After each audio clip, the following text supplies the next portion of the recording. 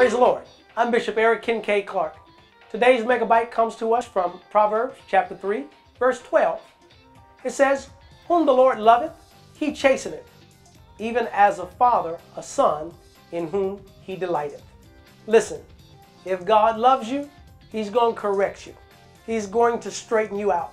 And there are times the word of the Lord that's preached or taught to us comes in a very hard way, in a way that does bring correction and instruction that sometimes breaks us down and brings us to a place of humility. Well, praise the Lord. Why? Because whom the Lord loves, he chasteneth. This is what a father does to a son that he delights in. So does our Heavenly Father do to those that he loves. And the Lord loves us all. So, receive the Lord's chastisement, receive the Lord's correction, and experience the love of God.